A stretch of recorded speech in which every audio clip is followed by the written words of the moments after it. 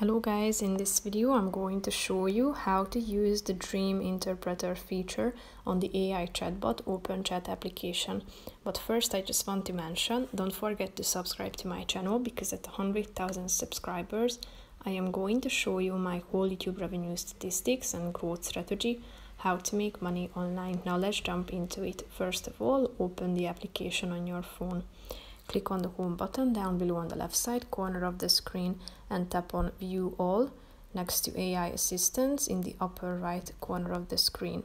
Here you should see the Dream Interpreter feature in the left side column. Tap on the first one and here you can find the bar in which you can or you should type in the dream you would like to interpret, such as my dream is about being chased by a giant spider.